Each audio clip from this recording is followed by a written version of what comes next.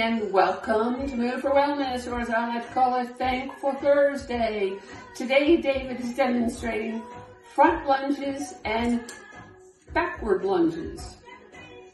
Reverse lunges, that's it. Okay, so what you're going to do, and if you're able to stand, that's fine. You can use the assistance of crutches, or a walker, or a cane, or even lean on a counter.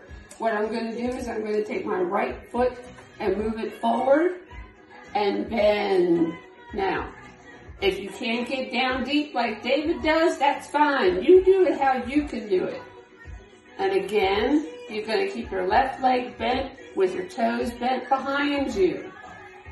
And then you're going to switch, and you're going to bring your left leg forward. And then you're going to bend those as well. Try to stay as upright as you can. And if you have to stop after 3 or 4, that's fine too. Now, with reverse lunges, instead of going forward, we're going to go backwards. So I'm going to take my left leg and bring it behind me. And then I'm going to bend down on my right knee, my right leg again. And then I'm going to bring my left foot forward again, next to my right. Again, I'm going to bring my left leg back. And I'm going to lunge forward on my right leg.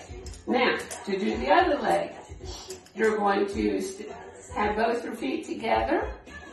And you're going to step back with your right leg. And genuflect on your left. Now you notice I'm moving my crutches to wherever I need them. It's not a stable position. There's no right, there's no wrong. It's just to help me balance, not fall on my butt. And again, I'm going to go down, genuflect on the left. So that is forward and reverse lunges using assisted devices such as a crutches or a cane.